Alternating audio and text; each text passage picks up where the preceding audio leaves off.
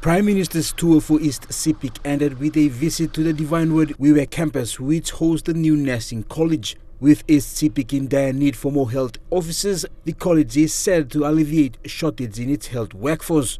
Higher Education Minister Pila Niningi says more support will be given by the government and enrollment should increase in the next 2 years. We can go up to 60 students, but this is just the beginning. We have a room, more classrooms, more facilities we build, but this is just the beginning that we're starting off.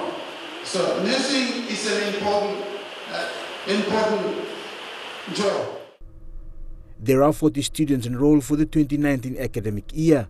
Prime Minister Peter O'Neill says with health and education a priority for the ruling government, learning facilities must be taken care of with a routine maintenance. Many times we allow this infrastructure to decay and we just try to think that somebody else will come and build us a new one. We should get into the culture of maintenance a little bit more, where we need to have regular maintenance. If there's a leaking water, fix it. If there's a leaking roof, fix it.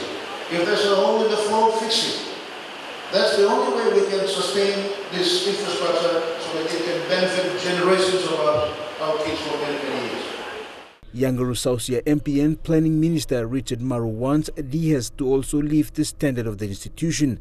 He says courses must be comparable to accepted world standard. And as Planning Minister, that's my challenge to higher education and the Nursing Council. We need to lift our game and prepare our nurses for the global market. That should be our aim in the future. The nursing college is under the management of Divine Word University.